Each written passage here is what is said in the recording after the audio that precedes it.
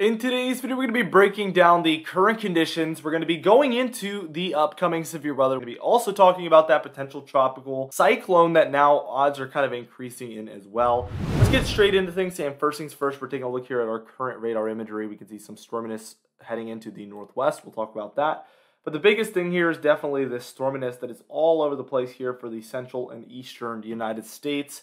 Obviously, multiple states involved here with these thunderstorms and showery storms in general. So we're going to be talking about those again in just a little while.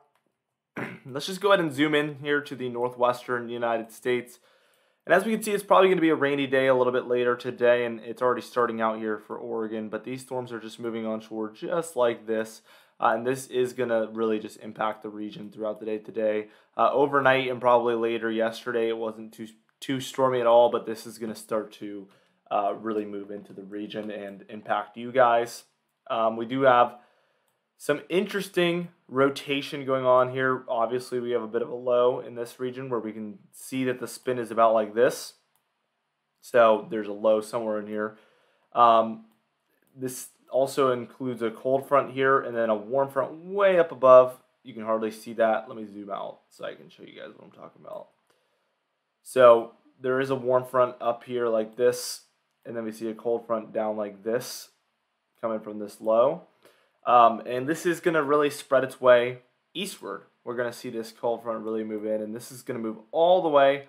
Basically, the low is going to move up like this. It's going to move out of the region. So that's going to allow for that cold front to impact these regions and start heading further and further northward until really we see a cool down for the entire United States. So that is going to be the look.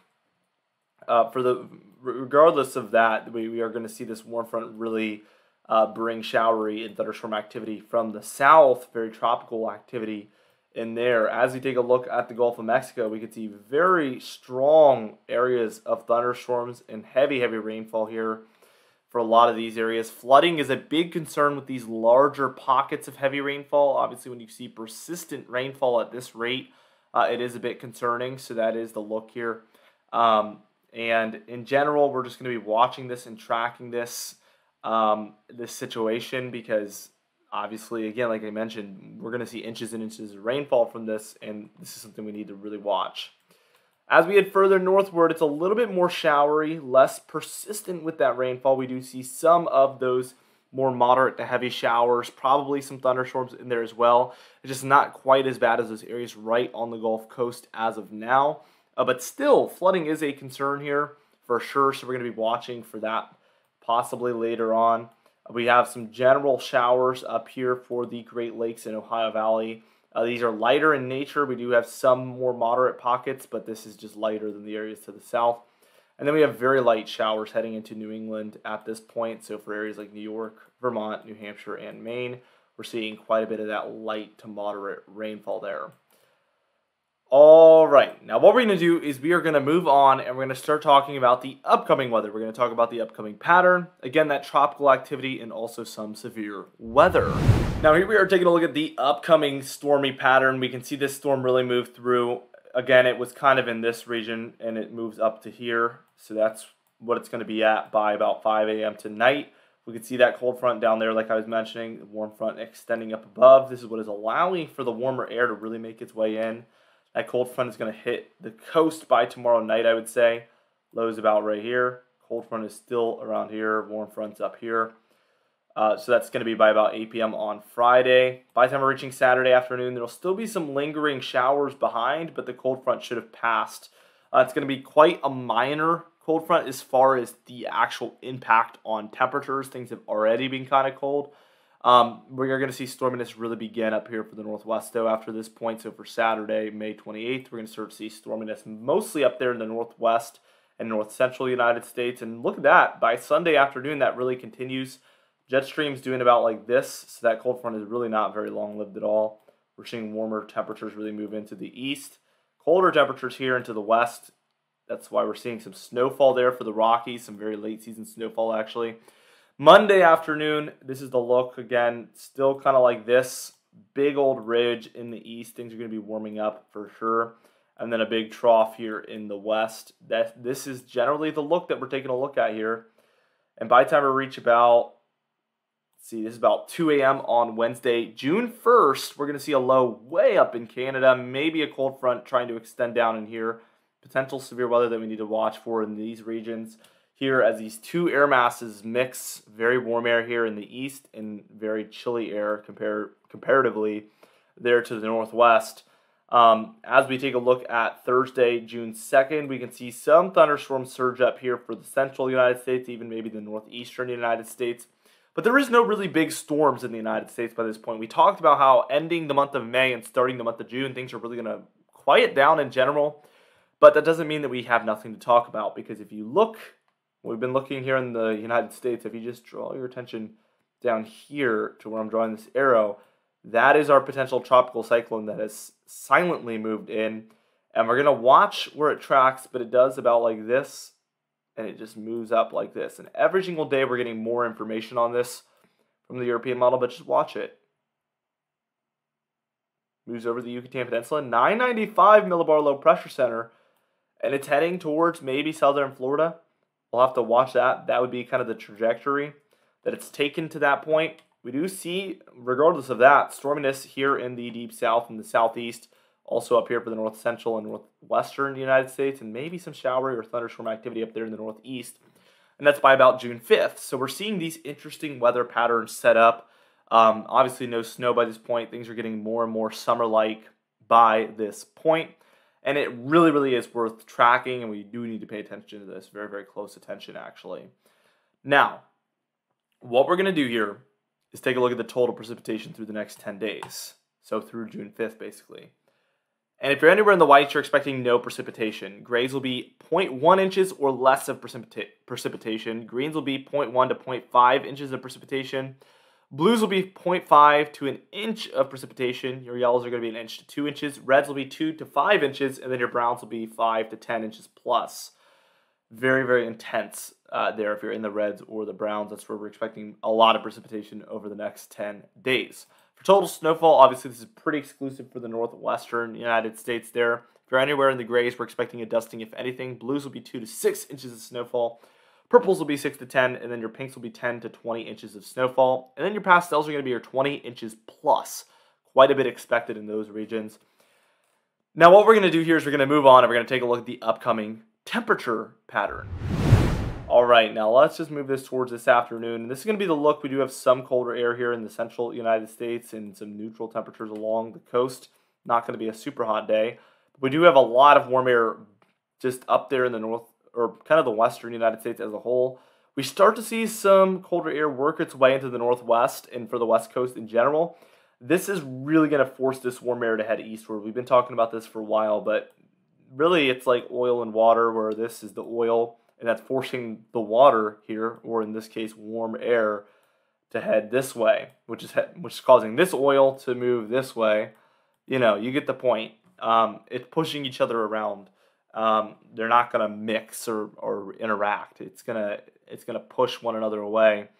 And we see that the cold air really establishes itself. This is going to be by about 8 p.m. on Sunday, May 29th. Very cold air up here for the west. Very, very cold air, but very warm air here for the central United States and heading into the eastern United States. And by the time we head towards Tuesday, May 31st, this is the look. Very, very warm air here for the eastern United States. Cold air here for the west, but there is some warm air working its way into the west coast. So that means that probably that cold air is going to head further eastward over time. Thursday, we see this look. We see warm air for the southeast all the way up into the northwest, the entire west coast there, with cold air in between here. So for these regions, we see really cold air. As we approach Friday, it's going to be June 3rd. Still kind of a similar look here. We have, in general, the southern United States is seeing most of the warmer air compared to normal.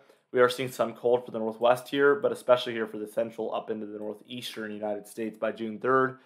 And by June 5th, things are looking chillier here in the east in general and warmer out west in general. So that will be the look by that point. Now let's go ahead and deep dive into this potential tropical cyclone real quickly. So for the European model, here is our cyclonic relative vorticity. And this is just showing very large areas of rotation like cyclones or low pressure systems. The reds, the pinks are going to be your more intense areas of rotation, like you would see in a stronger tropical system. Your greens and your blues could just be coincidental, if you will. Let's just go ahead and keep going with this. And we can see by Tuesday, May 31st, we see this crossing over Mexico there, because this does start in the eastern Pacific there, and it crosses over Mexico, which is a pretty hard task for tropical cyclones to do. Okay, this is not easy by any means. This does not encourage development, but once it makes its way into the Gulf, it would have an easier time developing. This is by Tuesday afternoon, May 31st. Wednesday afternoon, June 1st, we see most of this activity is over water by this point, so we could see some rapid development. And again, this activity is kind of going to head in this direction there. Let's keep watching. Tuesday, June 2nd, look at how it's getting its act together. It's getting tighter with that rotation and more intense with it. June 3rd here, which is going to be Friday. The thing is it does interact here with the Yucatan Peninsula quite a bit, so this is going to kind of hinder the development a bit. So we'll see what happens with that. Saturday, June 4th, though, it's over open water again and looking quite intense for this area. Just north of the Yucatan Peninsula by that point on June 4th. And we can't really see any further than that. So we see that it moves about like this and moves up to here. So what will it do by this point? Again, it's right about here. It could head towards Florida. It could head towards Cuba. It could kind of turn and head back towards Mexico. It could turn completely around. This time of year, it's a big question mark. It can head in any direction from this point. And that's why it's important that you subscribe and tune in daily, because we're going to be tracking this thing every single day. The GFS does have a different opinion. Let's watch this one play out. Usually the GFS model is the one that would show something more like what we just saw. I will say the GFS model does have a tropical system hitting directly into Georgia on June 1st. A homegrown system, which is a little bit more common this time of year than one straight from the Gulf of Mexico, I would say. That hits Georgia as kind of a tropical depression, maybe a tropical storm level storm, coast of Georgia, and then it heads right up the coast. So it kind of does this like turn and then heads up here, which is pretty much worst case scenario as far as impacts and keeping its intensity. Not too far-fetched, but I mean, a little unusual. So we will see if that ends up taking place. But we do see that this activity that tries to come up into here mostly turns and heads this way. So we'll watch that play out real quickly. So the activity comes up from Mexico and then it heads in that direction. We can tell that there's probably a jet stream here. A lot of this activity in here is indicating stronger winds heading like this. So this is probably what's causing, it's shielding the storm from heading north of there. It would really eat up the storm. But this storm that is obviously already north of there has an easy time just kind of hanging out over here. So both major models have a tropical cyclone. They're just different tropical cyclones. And they're very close to being the same time frame. So there is a lot to track here in the Atlantic, actually. Now, taking a look at the 5-day graphical tropical weather outlook here from the National Hurricane Center, we can see that this is our area that we're watching. This is the cyclone that would potentially cross over Mexico and head into the Gulf of Mexico, like our European model showed.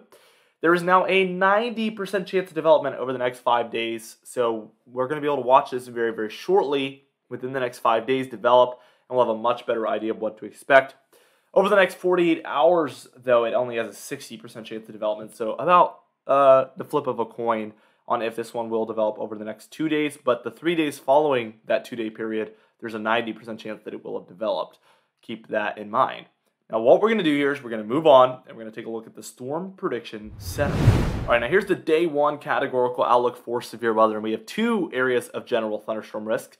One up there for the northwest, and then one here in the eastern United States, indicated by the lighter green regions. This is where we expect general thunderstorms, but anything is possible, so you're still going to want to heed every watch, warning, and advisory. The 2 darker green regions is going to be our 2 marginal risk areas, and that's where we expect isolated severe weather to potentially take place. The 3 yellow regions there that we see are our slight risk areas, and that's where we expect scattered severe weather to potentially take place today on Thursday, May 26th. For Day 2, we see that cold front reaches the east coast. We see a marginal risk and a slight risk there. We have 2 general thunderstorm risks, actually, one for the west and central United States, and then one here for the eastern seaboard and surrounding regions. Again, this is where general thunderstorms are expected, but anything is possible. Keep that in mind. We have 2 darker green regions as well, which is again our marginal risk areas where we expect isolated severe weather to take place. And then we have our yellow area there for Pennsylvania, New Jersey, and you take it all the way down through Virginia, North Carolina, and South Carolina, and everywhere in between. And that is our slight risk area where we expect scattered severe weather to be possible. For the individual outlooks on this day, because this is especially interesting to me, we see that for the damaging wind outlook, this is all based on 25 miles of a given location, by the way, but we have 2 areas of 5% chance of damaging wind. We have an area there of 15% chance of damaging wind taking place there for our slight risk area there in the yellow. Keep that in mind as well. For hail, we only have a 5% chance in the 2 different areas. Again, it's all based on 25 miles of a given location. So in this example, we have a 5% chance of hail taking place within 25 miles of a given location there within the 2 green areas. So that is how it works. And then for tornadoes, we have a 2% chance there in the green, and then a 5% chance there within the brown, which is a little bit elevated for the East Coast. So we're going to want to watch that one closely. A little bit concerning there. Usually 5 to 10% is the most you'll ever get there along the eastern seaboard. So that is a little bit on the higher side here for this region. For day 3 here, we have 3 general thunderstorm risk areas where we expect general thunderstorms. We have 2 marginal risk areas, one there for New England and then one there for the north central United States. And this is again where we expect isolated severe weather to be possible. Then the yellow area there is where we expect scattered severe weather to be possible. Now, we do have 2 extended day outlooks, one of which looks really bad. This one in particular on Sunday, May 29th, we have a 15% chance of severe weather there within the yellow, and then a 30% chance of severe weather there within the orange area.